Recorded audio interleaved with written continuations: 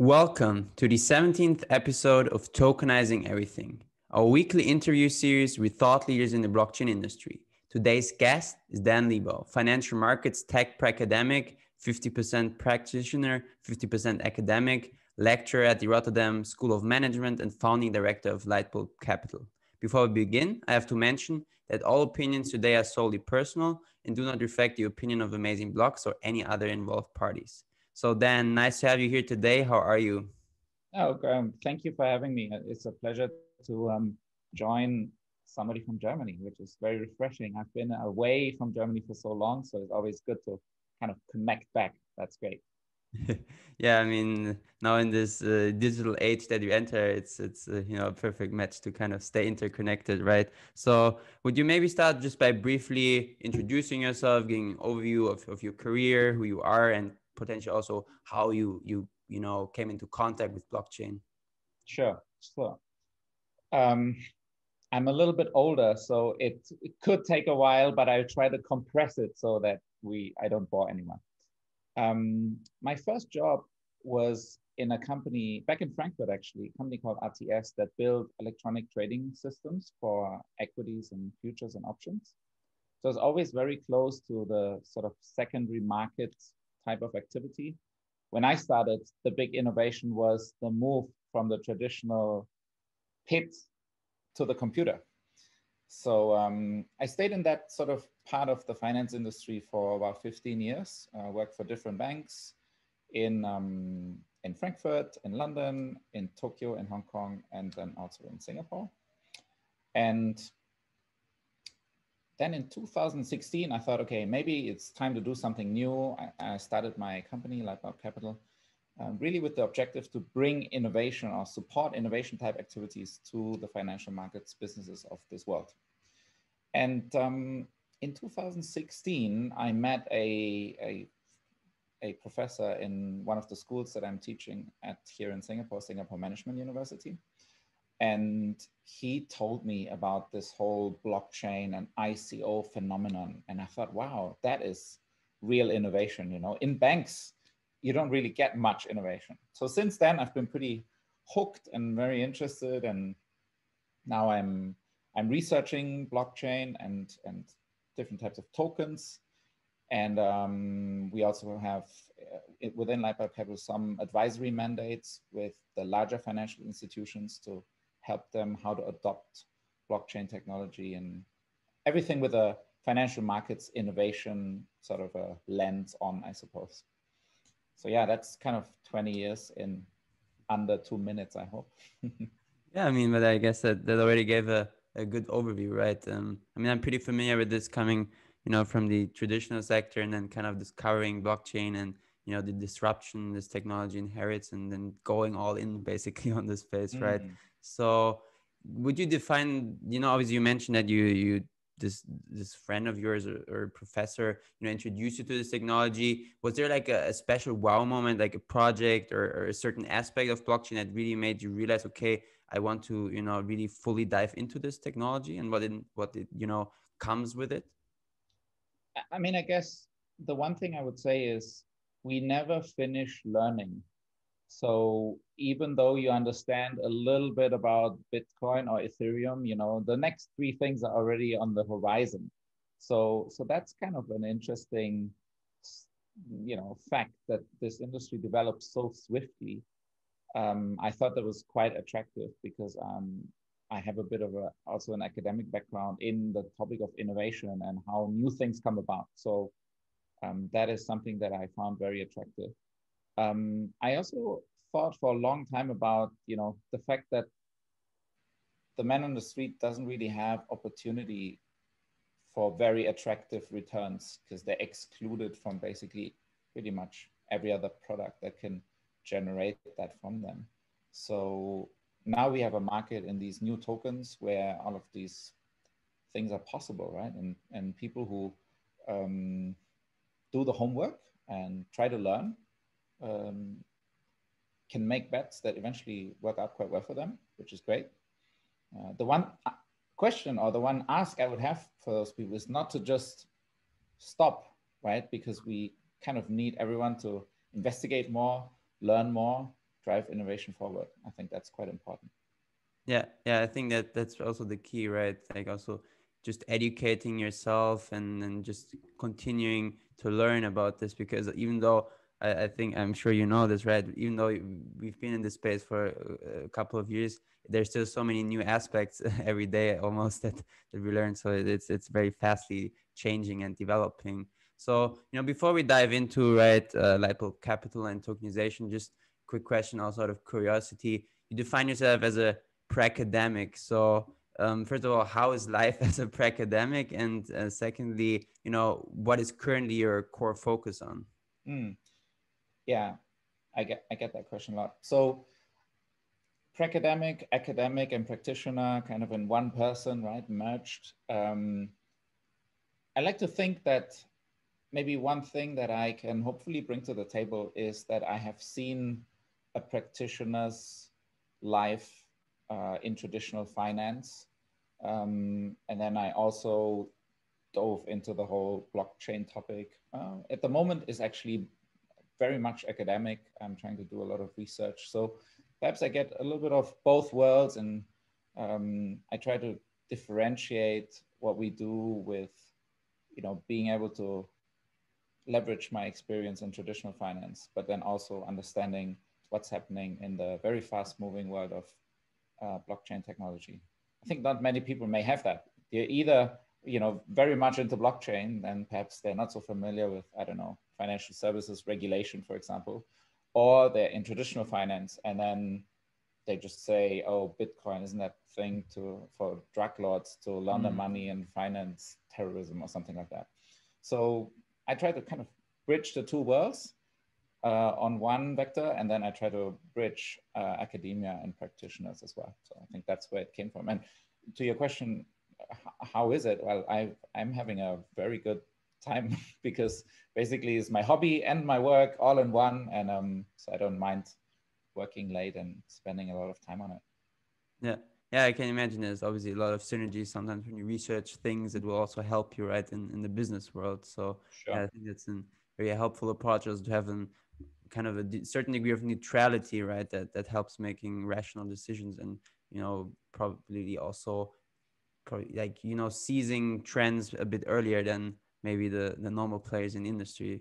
So let's talk a bit about Lightbulb Capital. So how did you found Lightbulb Capital? Is there a story behind it, and kind of what are the services that you guys offer?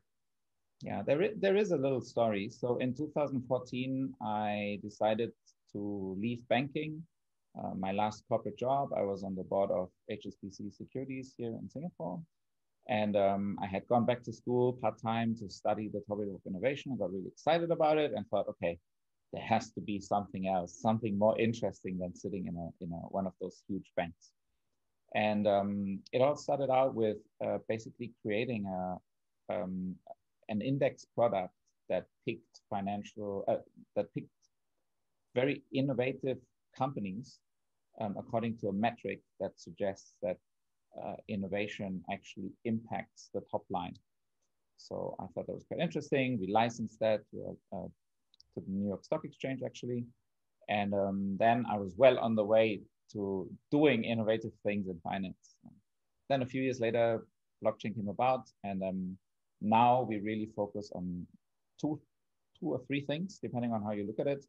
One is very much education in the field of fintech and blockchain. So I've got a colleague who's also working with me. We teach or partner with universities, but also large financial institutions who want to learn more about these topics. So it's an education business, if you like. And then we also have the advisory part of the business, where large financial markets businesses come to us and say, okay, we know that you told us 3 years ago that Bitcoin's not going away, but we now also realize that it's not going away. Where do we start? Where's the liquidity? Who are the players?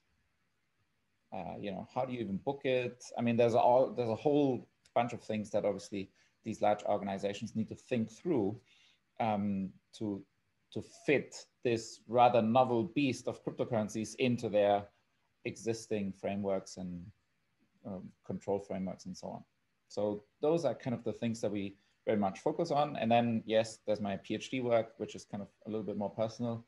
But I try to, as you suggested, I try to kind of leverage one for the other. So it all ties in together nicely. Yeah, yeah. I mean, that's a very good approach, and probably you also get this question a lot. But I was just curious, where does the name, or how did you come up with the name Lightbulb? Because I know I see that that's a big branding, right? And probably like because you guys have innovative ideas, but is there maybe also a story behind it, or? There is a story. So I thought I called my company something around innovation, something, something. And I then spoke to a really good friend who is actually brilliant in marketing and branding and all of these things. And I said, hey, I'm going to call my company innovation, something, something. And she said, yeah, nah, that's not going to fly.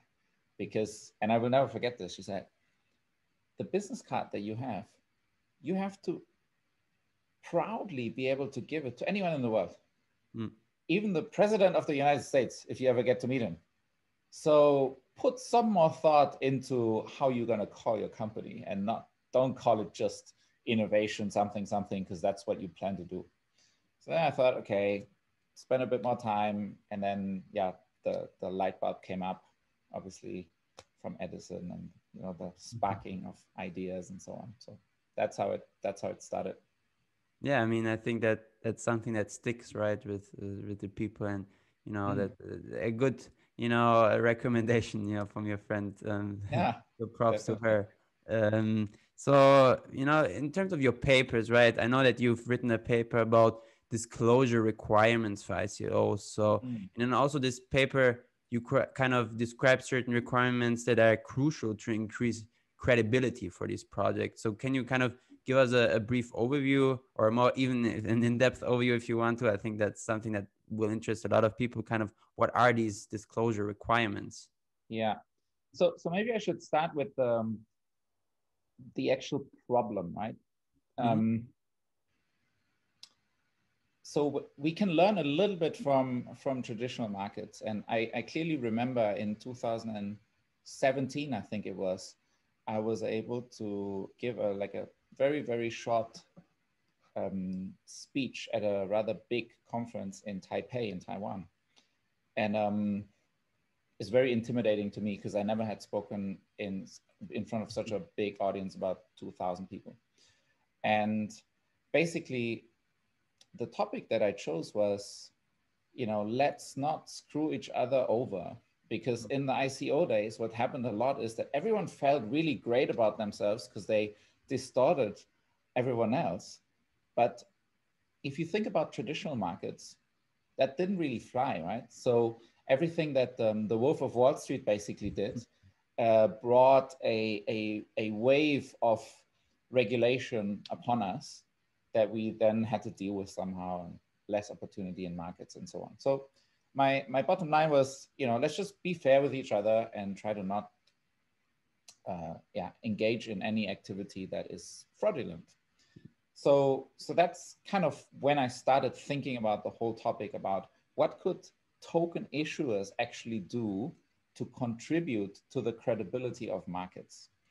And basically what we're saying, and this is a paper that I've written with Nick Krappels, my friend who's based in Shanghai.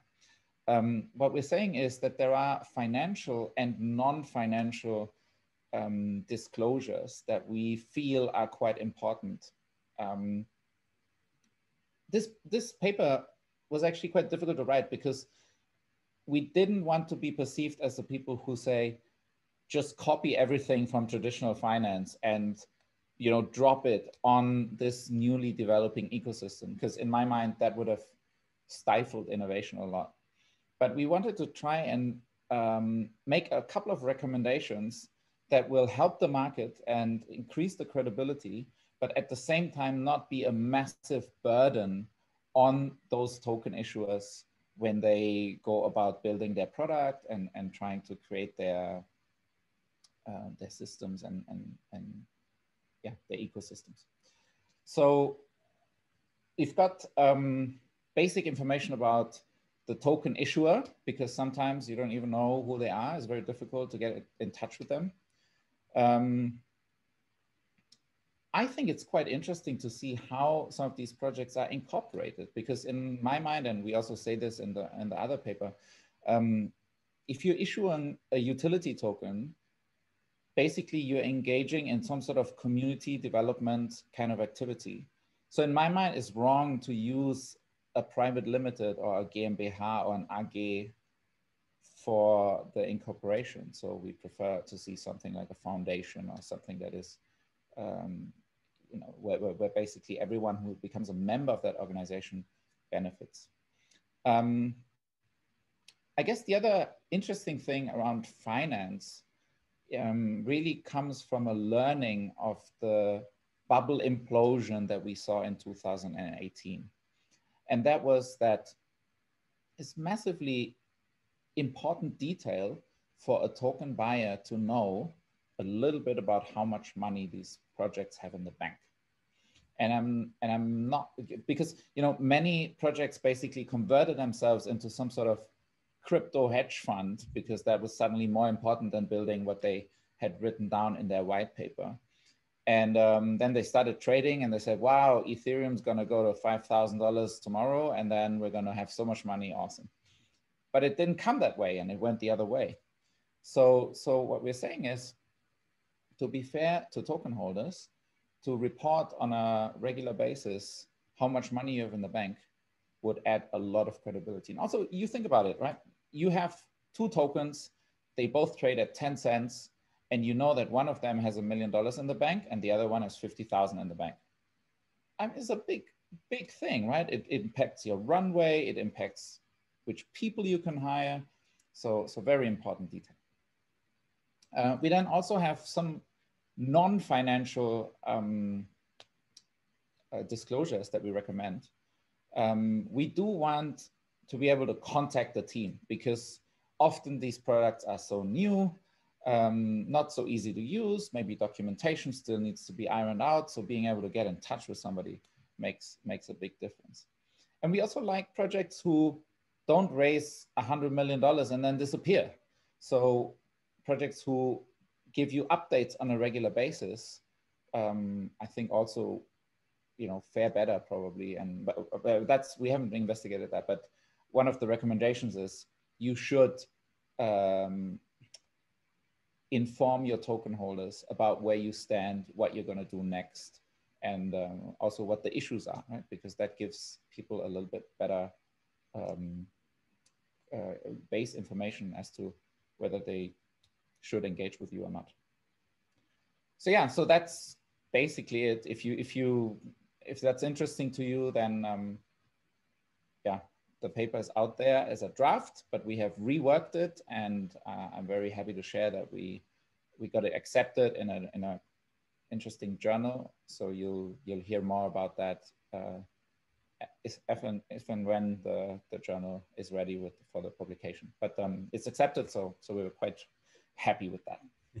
So then congrats from my side. I mean, I've Thank written you, the paper, and I only can recommend everybody to, you know, read it, because especially also for people that are not so familiar with the space, it really provides a good overview, right? To not invest into, you know, certain projects. I'm not going to say any names, but you know, it's going to really help you know, get a good overview, you know. And like a lot of the aspects that you mentioned are also aspects that I'm personally looking at when I kind of, you know, deep dive into the different projects, and especially what you mentioned also about kind of the disclosure and involving the community, informing the community. I think it's crucial, right? When you build like a decentralized, or when you market a decentralized project, right, then I think you should also involve you know, your community and have a decentralized approach to it, which is sadly something that some projects are lacking, of course. But yeah, so in terms of obviously no investment advice, but you also mentioned a couple of projects that have been doing well in this regard.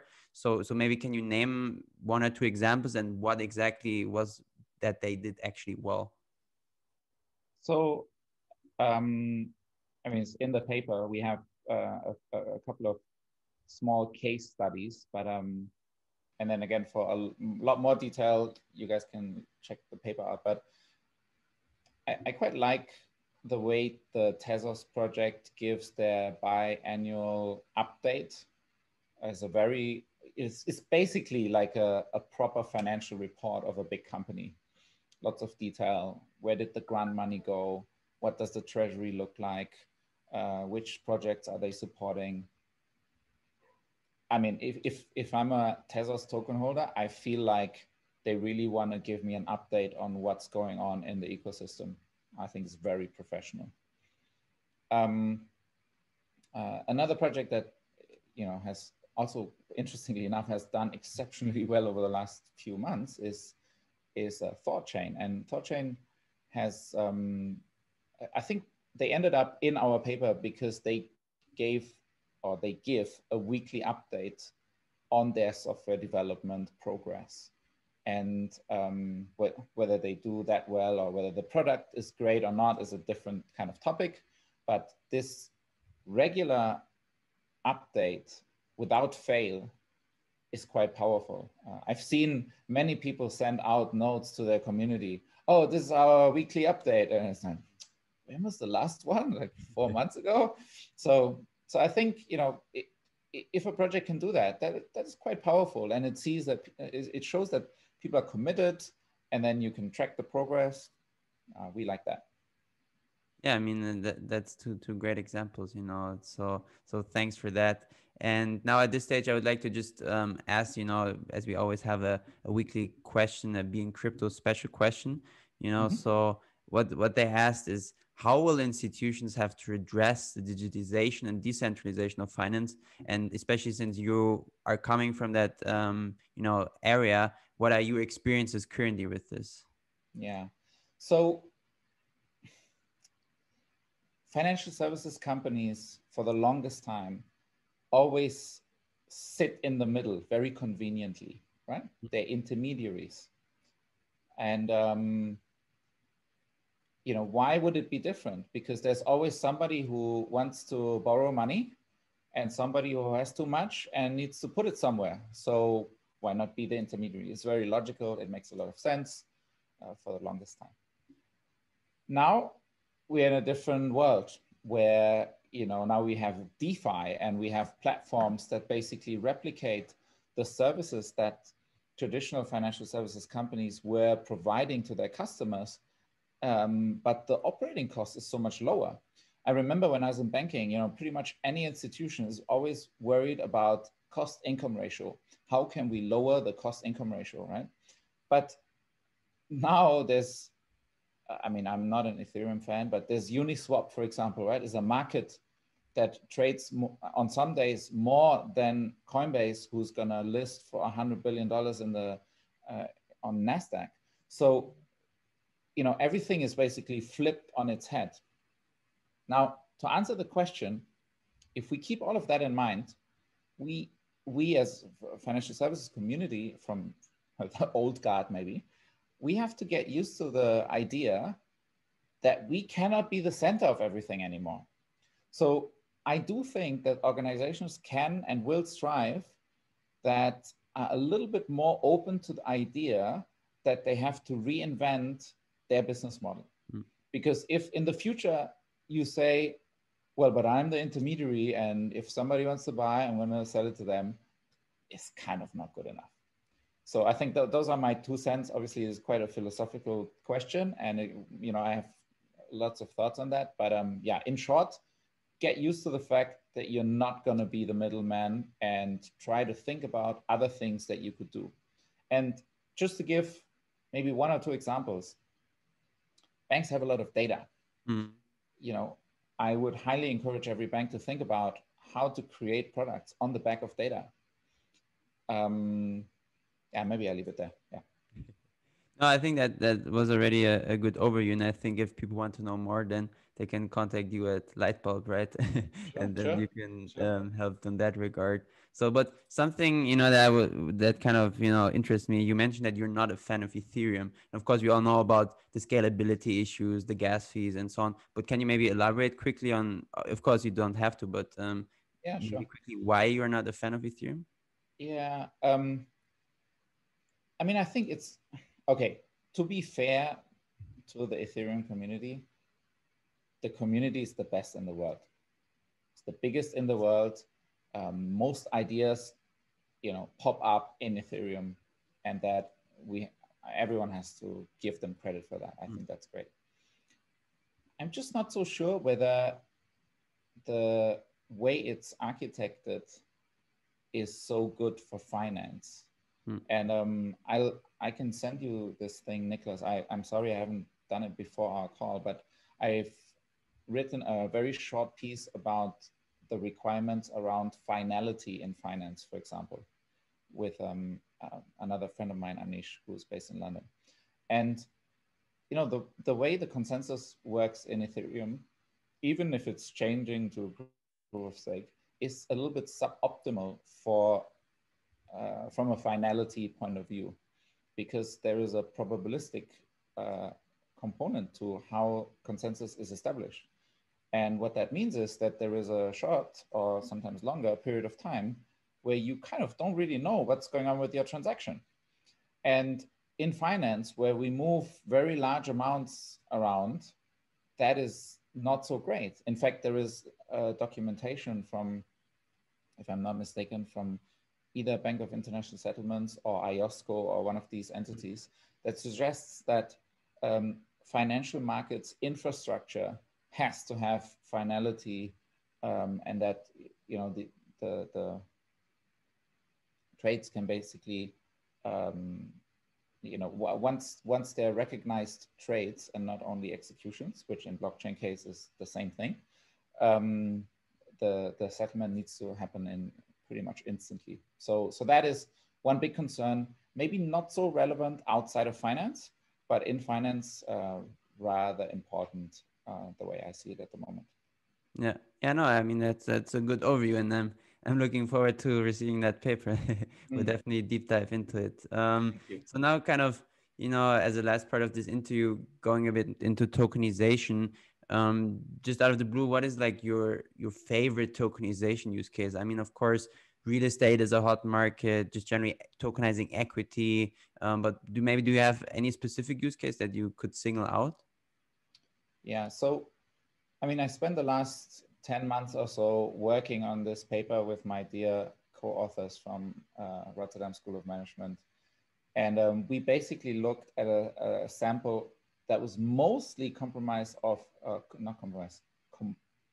made up of, sorry, I'm missing the word, made up of startup type securities. And I think one of the takeaways is that maybe startups don't have to tokenize their equity instantly. Maybe the use case is more interesting for perhaps small and medium-sized, more established businesses. I think funds, in principle, especially private equity funds, are a very interesting use case as well. Why? Well, I'd say why not first. I think there's this thing where everyone says, well, if we tokenize our equity and then we put it on the market, it's going to be liquid. So we looked into that a little bit when we prepared the paper, and we didn't really find any evidence of that. So even the biggest security token offering at the time, T0, which is a security token exchange itself, for the time period that we looked at it, I think it traded something like $10,000 per day. So that is not liquid for an offering that brought in 134 million or something. So let's leave the liquidity piece aside. I think if you think about how difficult it is to transfer ownership today, if you have a private equity investment, is pretty damn tedious. Yeah. So lots and lots and lots of paperwork. So one real benefit that I find is quite tangible is and this is why Liechtenstein is actually great, because Liechtenstein has a law that accepts the blockchain record to be the primary record that counts in a court, right? Many other countries don't have that. But if you are in a jurisdiction where that's the case, and you can really accept that the blockchain record is the one that counts, then suddenly transfer of ownership of tokenized fund units, for example, is something that can be done very easily, right? As easy as sending Bitcoin or Ether or something from one wallet to the next.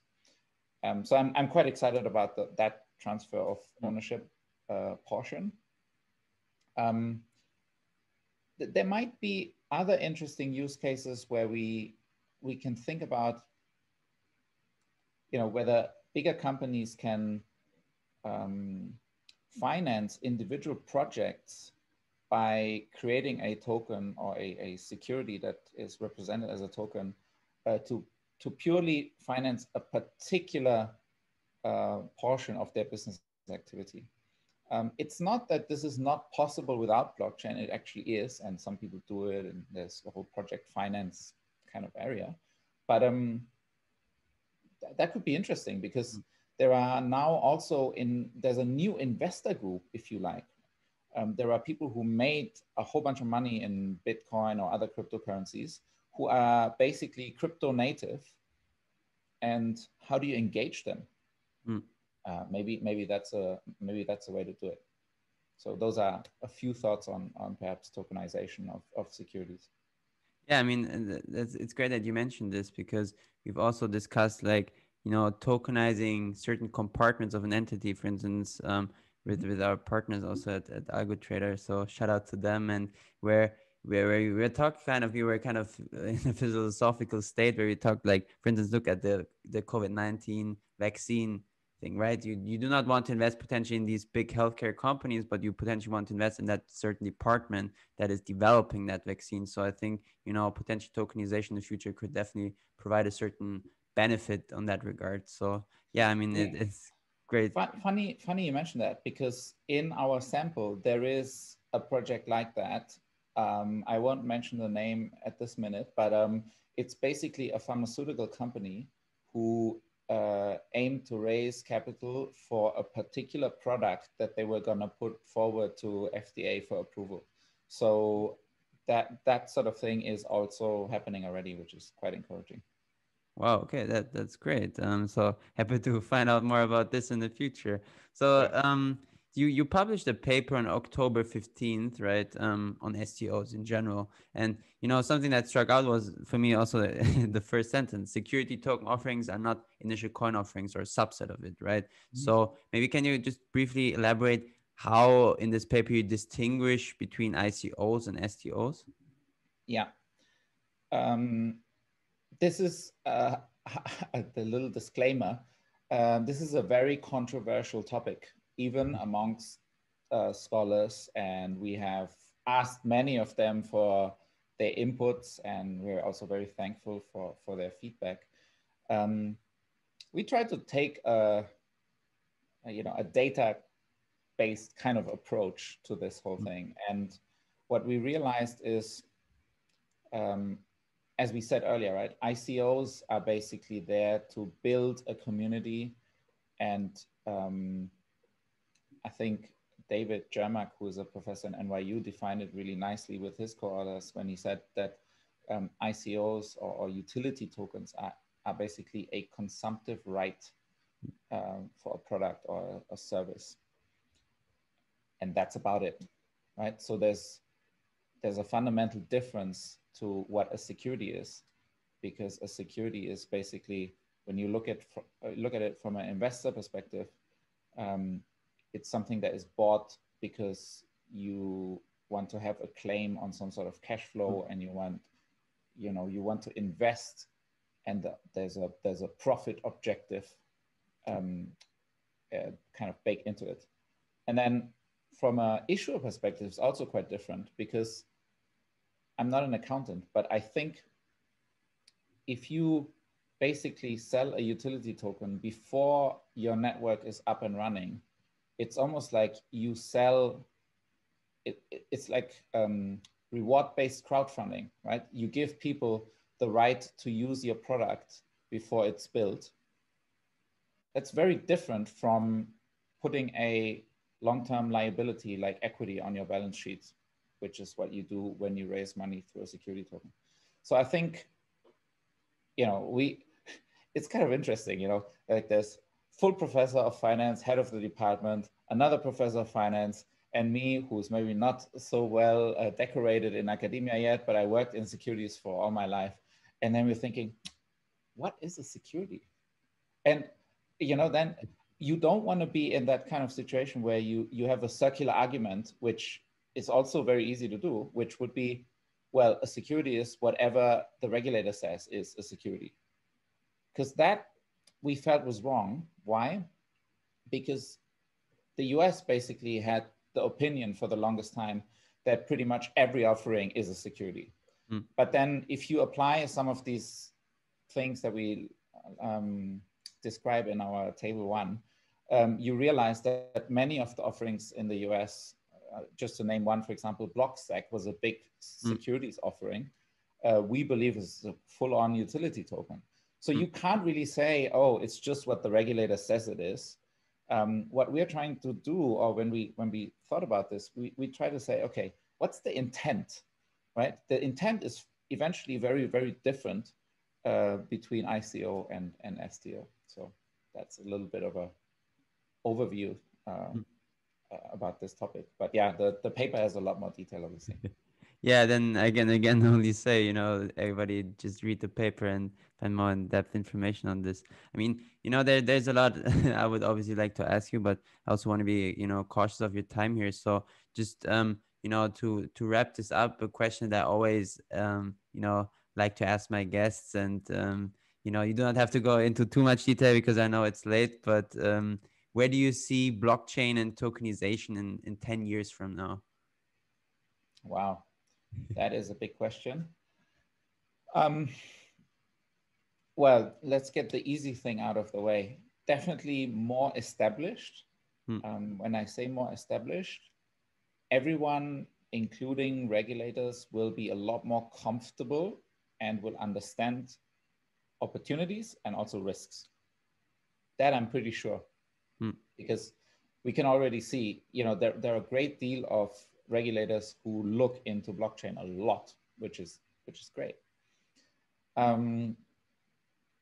What I also think is, you know, now there's this time where there's so much innovation, so many new things coming out every single day. I think that's going to calm down a bit, because it cannot continue like that forever. Maybe I'm wrong on that one, but I don't think that we can keep up with the current level of innovation in 10 years' time.